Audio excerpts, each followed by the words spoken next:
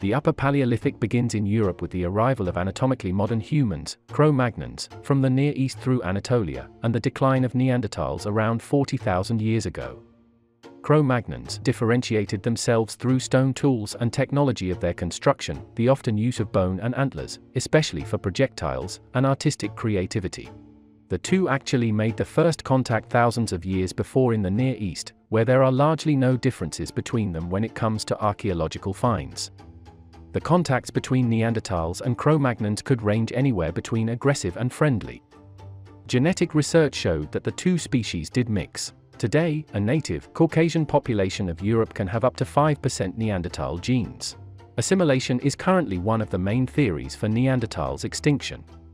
The Cro-Magnons posed a much bigger population and better survival techniques, which gave them advantage concerning food and survival.